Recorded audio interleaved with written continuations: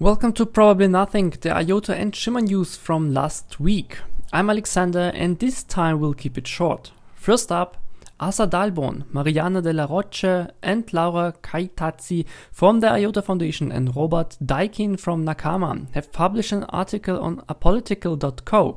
It discusses various use cases and benefits of blockchain in government areas such as identity management, voting, registry management and transparency. Blockchain can help improve the security, integrity and efficiency of government services, fight corruption and increases citizens' trust in government institutions.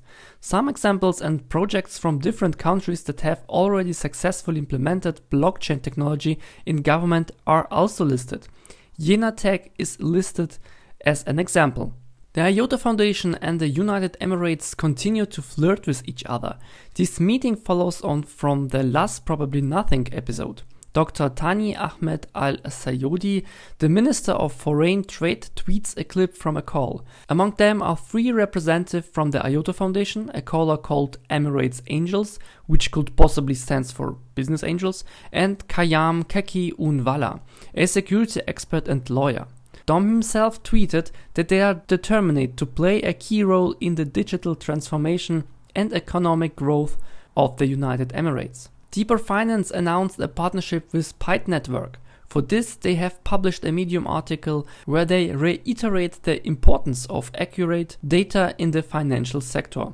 PositiveBlockchain.io is hosting its 5th anniversary event and co-organizer is the IOTA Foundation, represented by Mariana de la Roche and Christian Sauer. The whole thing runs from 1st to the 3rd of June in Berlin. The IOTA Foundation will present the Touchpoint program. TanglePay tweets how a future with a Web3 chat will be.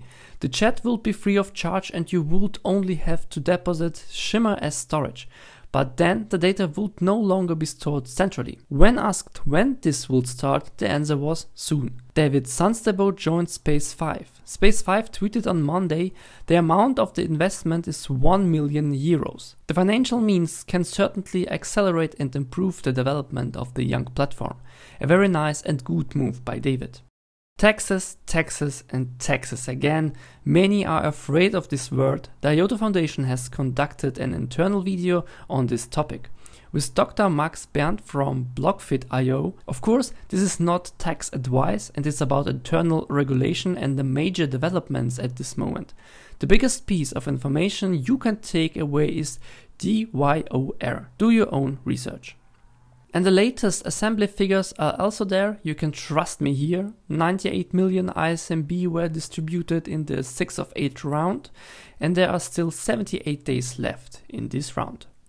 On the 7th of June there is another event, Blockchain Week, represented by Mariana de la Roche. The topic is how can Europe deal with the risk arising from DLT use cases in financial services without stifling innovation. TanglePay has provided a new update, 155. This has got extended ledger support after the last EVM update. There is now PIN unlocking and many bug fixes. There's also a paper this time. It was written by Alhamdulillah with the title Using IOTA for Energy Efficient and Lightweight Internet of Drone Network and will published in IEEE IT Professional in July or August. In the last episode there was supposed to be a big Shimmer EVM upcoming with a reset. This has now been postponed. Additional changes will be made. Many will be annoyed now, but rather one big update than several small ones that don't work. The protocol group has also been busy. The Parameter Task Force is working on fixing bugs and improving throughput. Options for calculating the reference mana costs are being discussed and measures are being taken to increase validator throughput. In the incentives section, mathematical checks are being carried out and committee rotation and conflict resolution are being discussed. The goal is stable and efficient blockchain. That's it for this short but sweet episode. What do you say to the new format? Should I keep doing this with the videos or should I go back to the roots? Let me know. See you next time. Bye bye.